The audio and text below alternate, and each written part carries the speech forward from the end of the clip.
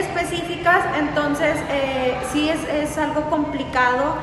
Los niños no están asistiendo a clases presenciales, entonces por lo mismo siempre están encerrados en casa, están prácticamente en el teléfono, como nos lo han platicado en consulta.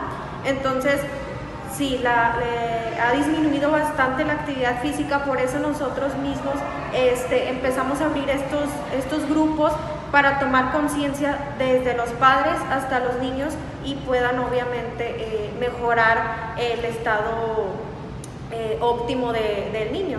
Mensualmente, ¿cuántos niños atienden aquí? Anteriormente, antes de que empezara la contingencia, veíamos 10 niños diarios. Ahorita sí disminuyó bastante y vemos alrededor de 2, 3 niños al día.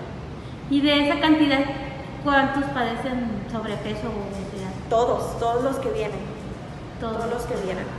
Entonces, en un 50% consideras que hayan incrementado ese Sí, problema. incrementaron de peso por lo mismo, porque se volvieron sedentarios, no salen a ningún, ya ve, los supermercados no los dejan entrar, entonces prácticamente se la pasan en casa y nos platican en consulta, es que se la pasan en el teléfono, obviamente sus horarios de comida están modificados por lo mismo, que se levantan tarde, se desvelan, entonces hacen alrededor de 1 o 2 comidas máximas al día y tiene mucho que ver este aspecto también. ¿Qué tipo de problema?